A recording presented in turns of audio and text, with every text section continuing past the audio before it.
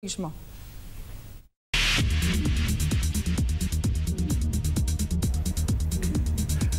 Engel, we're already very close, very near to 2015.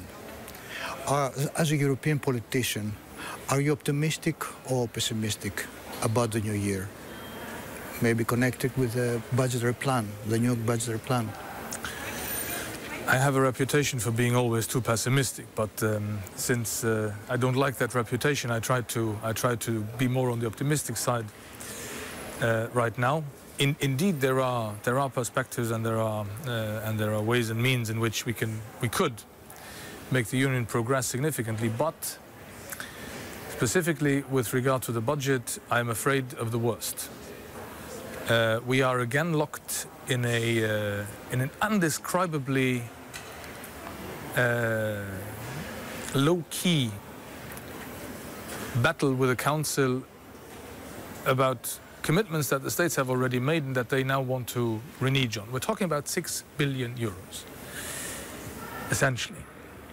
Now, 6 billion euros might sound like a lot of money to many people in Greece, but 6 billion euros in terms of overall public expenditure all across the Union is something that you spend in a few minutes.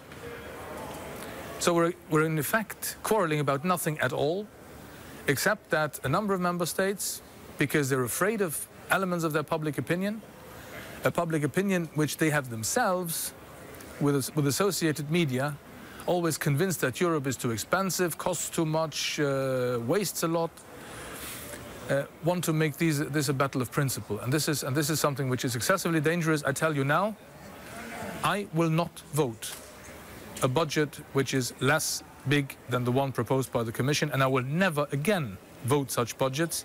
And there are more and more people in this House who are no longer willing to accept that a minute after the states have made a commitment and engaged in a deal with the Parliament, they get back to the deal and say, oh, no. This is too much, we cannot, we have problems, I don't know what. And right now, the perspective is not too good.